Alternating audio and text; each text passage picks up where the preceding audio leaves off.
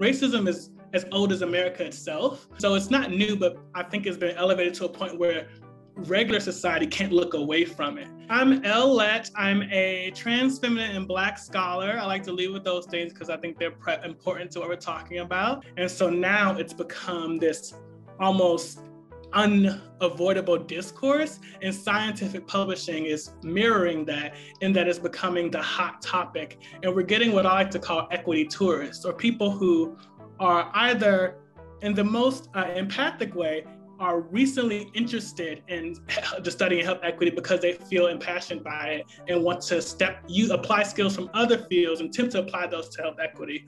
Or they want to capitalize on this hot topic and move their careers forward by doing work in a space that they don't have the qualifications or background to do it in. In 2018, I was shopping around this paper that essentially demonstrated that representation of Black and Latinx or Hispanic physicians relative to the US Census, meaning comparing the proportion of physicians of those identities in the physician workforce to their proportion in the US population, had been declining and in the last 20 years. And I shopped this paper around to NEJM and JAMA, and it got rejected all of those places. And ultimately, I ended up publishing it at PLOS One, Public Library of Science, which is an excellent journal, and it's to date my most cited publication.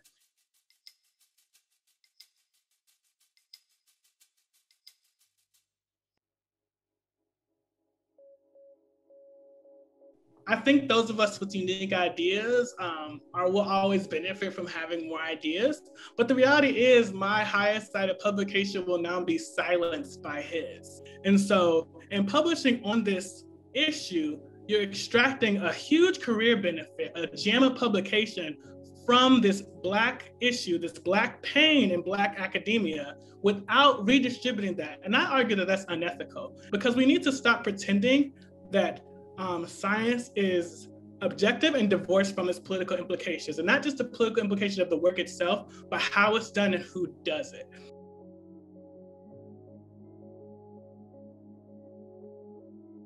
Diversity is about the group composition. An individual is not diverse. So me as a Black trans person, I'm not diverse. I'm a Black trans person. It didn't need to be a diverse byline. If it's about Black people, it could have been an all Black byline. So it's about representation, and that's the issue. And that sloppiness, that inaccuracy, that misuse of terminology speaks to not knowing the field. It speaks to being a tourist as opposed to a resident in this equity space. I don't believe in berating people over the head over and over when they make a mistake. But because I believe that a mistake made in public has to be corrected in public, and it has to be used to educate everyone. The quality work by people who do equity work as their primary scientific endeavor could be diluted by equity tourists who are trying to capitalize on this moment. We are not in a position to continue to publish or perish without consideration of who it impacts. You don't work in isolation. The same structures that impact our society and how we relate outside of academic publish are recapitulated within it.